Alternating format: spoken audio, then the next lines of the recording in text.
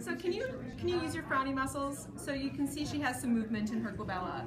That movement in the glabella is, some people call these the 11 lines. I call them the mad mark, because this is actually it's mainly most people just get it from concentrating really hard. But nobody really looks very good with these 11s or this mad mark on their forehead. So the answer to that is actually Botox.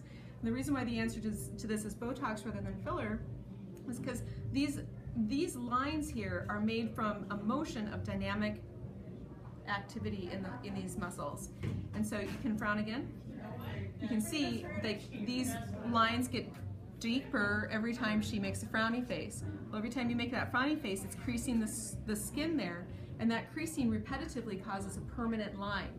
Botox actually is a muscle relaxant that relaxes these muscles for about 3 to 4 months at a time. So after we inject it in, it's not going to look anything different today, but over the next week, what's going to happen is she's going to have decreased motion, and these muscles are going to relax, and then it's going to actually open up her brow.